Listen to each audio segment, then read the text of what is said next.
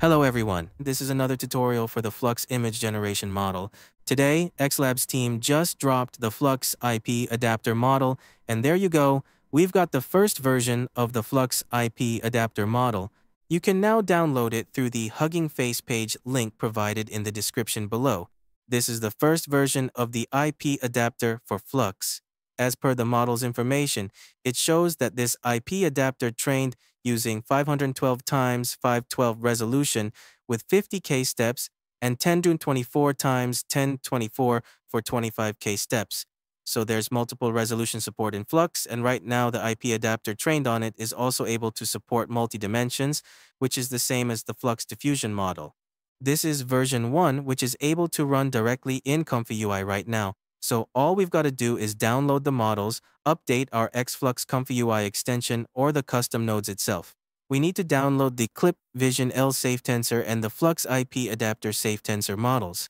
Lastly, there's an example workflow for the IP adapter itself, so download these three files and we can go to ComfyUI and update our xLabs ComfyUI custom nodes. Then we can start playing around with this. So coming back here, I just updated my xLabs ComfyUI custom nodes. To do this, you go to install the Flux. If you have that before, if you don't have these xLabs ComfyUI custom nodes, then install that. For existing users, try clicking the Try Update button and you're ready to go.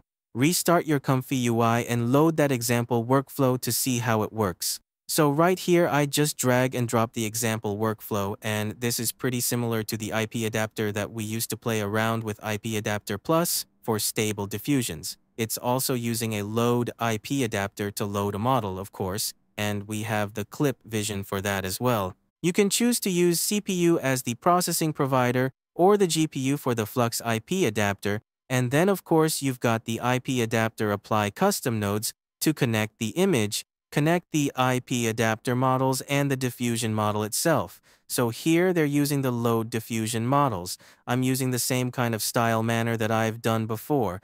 I like this way better, loading in the UNet files. And of course, when you're using UNet for loading the diffusion model, you can extend the clip models by using dual clip. So using the T5XXL, this is the benefit of running the Flux model. The T5XXL is good for prompting, etc. So loading dual clip by default FP16 and clip L. That is the two that I have as well. By the way, if you want to minimize the loading memory of your local machine, you can try the FP8.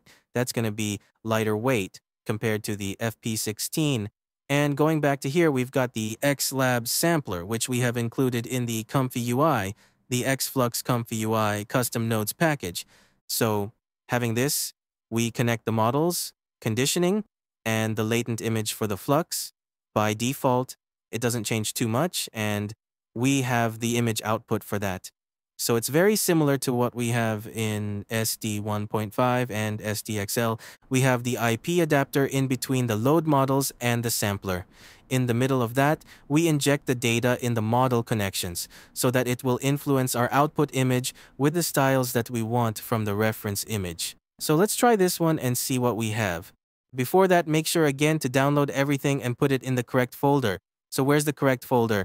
Now right here it says the clip L, and you've got to use that and also the IP adapter as well. So whatever the clip L files, the model files, you've got to put in the clip visions just like IP adapter in SD 1.5 as well. The same locations and the IP adapter models that we download in this Hugging Face are different, and we're going to put it in the models, xLabs, IP adapters folder, not in the models, IP adapters folder, like what we used to do in SD 1.5 or SDXL.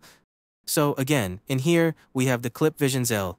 This is what I downloaded, and just go through the link in the Hugging Face or go to the top of the tab, click Files and Versions.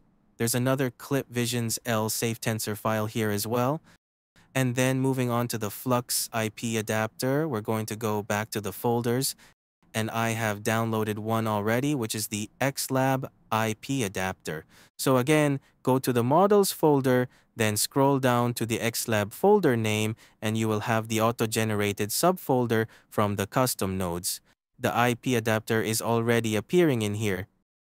after you update to the latest version of the custom nodes, or if you've newly downloaded it, it will be appearing here. So drag the IPAdapter safe tensor file into this folder, then we can go back to ComfyUI. When we finish downloading these two files, it's the same as what we used to do in IPAdapter previous versions in SD 1.5 and SDXL, the same concept. Once we finish with those files, click refresh. You will see a lot of files in here because I have the other clip visions for other models. Right here, I've got my clip visions L, that is for my Flux IP Adapter model. There's only one file in that Flux IP Adapter folder, which is this one, the Flux IP Adapter Safe Tensor. Here we can choose CPU or GPU. Again, I will try both to see the difference in performance. Let's check it out. One more thing I've realized is that, as you can see, there's scale image and image prop. You have to make the resolution 1024x 1024 if you want to crop your image or resize your image to fit into the IP adapter so the clip visions can understand what the image is showing. This is similar to prepping the image for clip visions.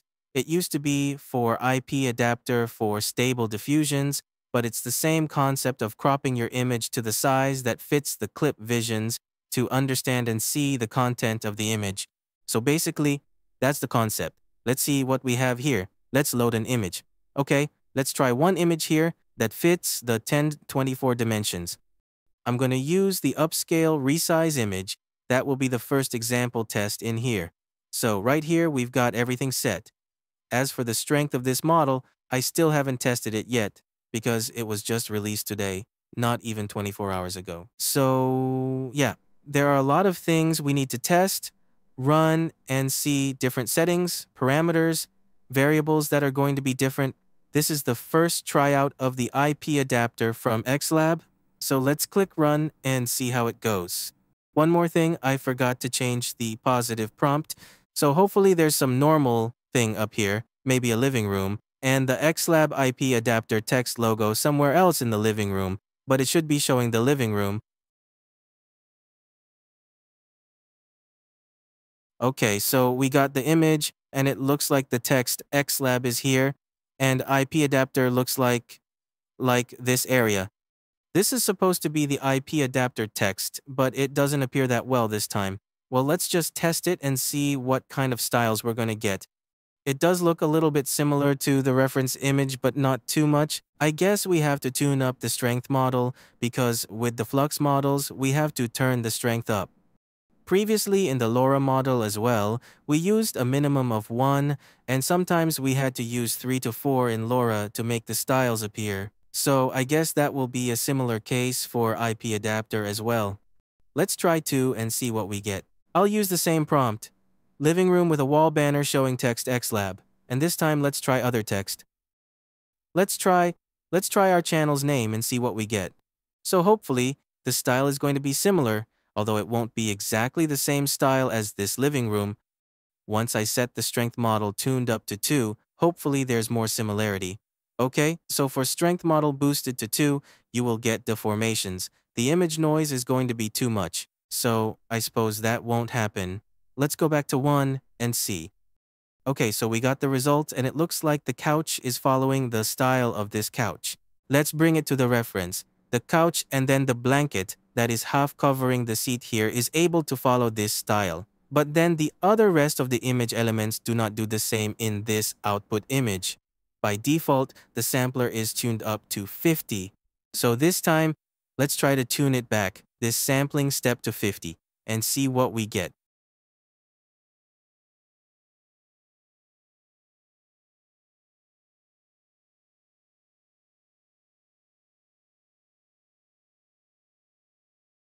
Okay, so we got this generated, but it doesn't look like the same living room. I would say this IP adapter is not going to be like what we used to have in stable diffusions, almost replicating the same image from the reference image to bring it to the generated image.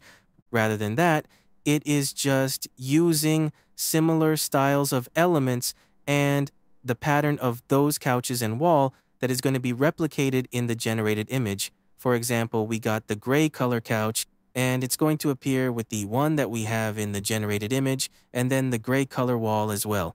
But the other new stuff going on in the generated image is mostly influenced by the Flux model itself. I have not defined that the banner is black color. It looks like it's going for some kind of style like that, and it doesn't look too cool. But yeah, they mentioned that this is version 1. It does not perform really well or stable yet. They are, continuing the development right now. Yeah, like in here, they've already declared that the limitations of IPAdapter currently working in beta are not guaranteed to produce good results, etc. So it will take some time. Eventually, in the later versions of the Flux IP adapter, hopefully they can overcome some style similarity issues. That's what happened with the IP adapter we used to have and like to use for image generation.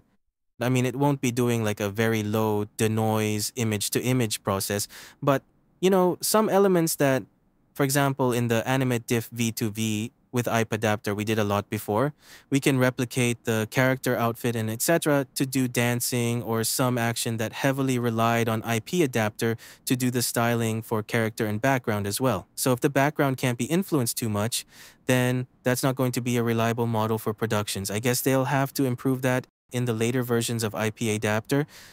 Let's try some character images. Hopefully that will be something better.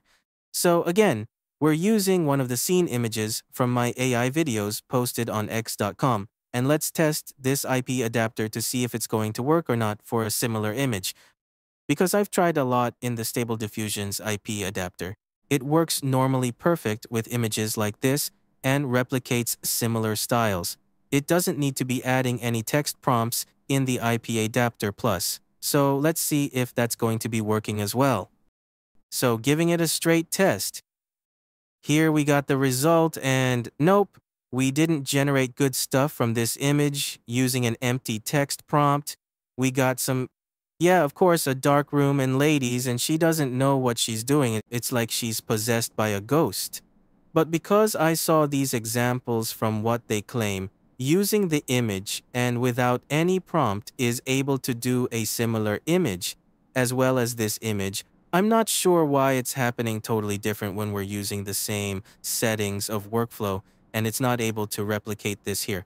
So yeah, I think I'll have to try, some more images with this IP adapter. Not really exactly proper settings. I think that will be the way to load this IP adapter, or it's just not ready yet. It is, as what they claim, just a very new beta model. Maybe that's not going to generate good results. So we'll have to see what the future looks like for these IP adapter models. Maybe we'll have to try out their new versions, or other companies are going to release a better one. So I'll try more and see you guys in the next videos. Have a nice day. See ya.